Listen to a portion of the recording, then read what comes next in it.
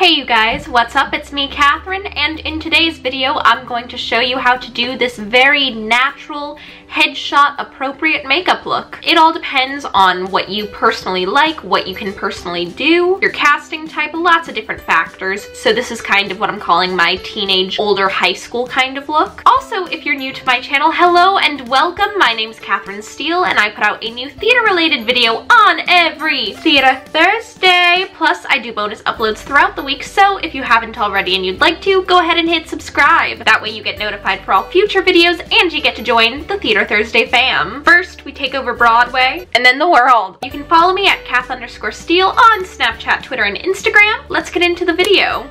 Hey y'all, what's up? It's me, Coconut Head, from Ned's Declassified School Survival Guide. So first up, I'm going to go in with the Glossier Priming Moisturizer. I really quite like this. It looks beautiful underneath your makeup, but it's also very moisturizing. It's kind of the same consistency as the Hangover RX Primer by Too Faced, so I'm definitely a really big fan of it. Glossier was actually super nice and sent me a bunch of their makeup back a few months ago, and I really love a lot of their products, but this primer is definitely up there at the top of my list. This video isn't sponsored or anything, I'm just using it because I genuinely really like it. Now I'm just priming my eyelids with the Urban Decay Primer Potion in the shade Fix. As you guys have probably noticed by now, I do have some hormonal redness and some hormonal breakouts, which, I mean, sucks, but it's part of life, and it's also kind of good because it's easy to do makeup if you're having a great skin day and it's super cooperating with you. But I think it's more helpful to show you guys how I deal with my skin when it doesn't want to be nice and it wants to ruin my life, you know? So for this tutorial, I'm going to be using the Original Chocolate Bar by Too Faced. To start off, I'm going to grab Milk Chocolate, which is a matte neutral brown, on a Morphe M511 brush, and I'm going to put that basically all over my eye. I'm going to focus the bulk of the pigment really on the crease of my eye. Go ahead and do this with any neutral brown that's just a couple of shades darker than your own skin tone. Using the fluffy shader brush that came with the Naked 2 palette, I'm going to go ahead and take Milk Chocolate, which is kind of like a light matte cream, and I'm going to put that underneath the brow bone and just the entire kind of upper section of my eye, I guess my upper inner corner. I don't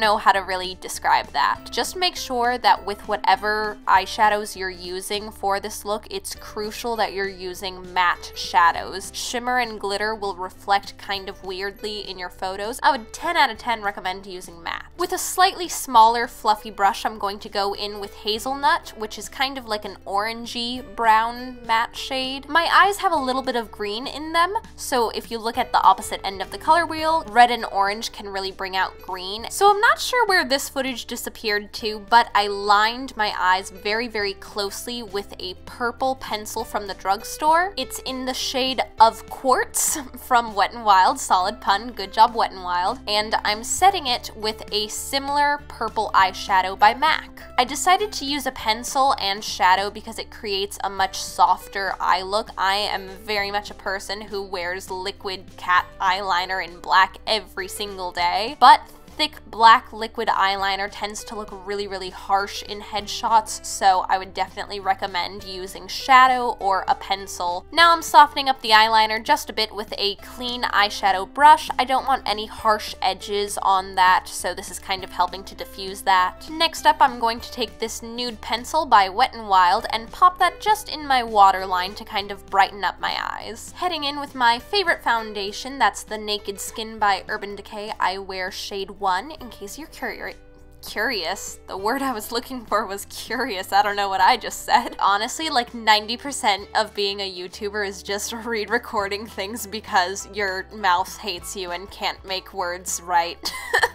I'm just blending this in with the Real Techniques foundation brush, which I really like. I've been using this for quite a while now, and I am a big fan. Taking a damp beauty blender, I'm just going to tap away any of the harsh lines. Personally, I'd recommend just using a really lightweight foundation. You don't want anything too heavy. You want it to look like your skin. If any blemishes show through, I think that's kind of okay. You can fix that in editing because it's really easy to edit out a blemish, but it's really hard to edit out redness or or any kind of discoloration like that, or really cakey foundation. Going in with another drugstore favorite, this is the Maybelline Fit Me Concealer in shade 15 Fair. Wow, try saying that 5 times fast, that's a lot of F's.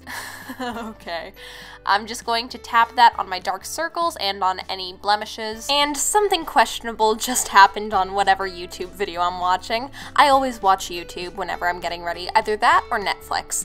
Ooh, question of the day. What do you guys like to do when you're getting ready in the morning? Comment your answer down below. Next up, I'm just going to lock all of that in place with some loose powder by Dermablend. Even if you usually don't wear powder when you're doing your makeup, I would definitely recommend wearing some when you're taking headshots. Not only will it help you keep your makeup in place, but it'll mattify your face a little bit, which is really helpful if you're shooting with really harsh studio lights or if you're just using the sun. Real quick, I'm just going to take a clean, fluffy powder brush and brush away any excess powder that I have on my face. Time for eyebrows. I'm going to use the Glossier Boy Brow in black, which, how did I not notice that I was holding the tube upside down? OMG, what a dork. This video is literally just turning into me heckling myself. But anyways, if you don't know the Glossier Boy Brow, it's really excellent. It's basically like mascara for your eyebrows. It ends up looking super natural and it's really easy to use. If you have brows like mine, I would really highly recommend trying this out. I'm a huge fan. It's basically my new baby. Time for real mascara. I'm going to be going in with this one by Lancome. I do like it a lot, but you don't necessarily need to use this one. I tend to use drugstore mascaras. This is just the one that I happen to have on hand and open. I would recommend, however, using a defining mascara. That way it lengthens and separates your lashes rather than clumping them together. Personally, I really love the CoverGirl Supersizer mascara for that. That would be an excellent dupe for this. So if you haven't tried that, I would totally recommend checking it out. It's one of my favorite drugstore mascaras and it looks beautiful in headshots. Time to wake up my face with some bronzer. Today I'm using Snow Bunny by Too Faced. For blush today, I'm going to use this one by Sephora Collection. Side note, why do I look so angry at this blush? What did this blush ever do to me? See? Now I'm faking it again. Now I'm just happy. Oh, I'm so happy with this blush. Ah ha ha ha.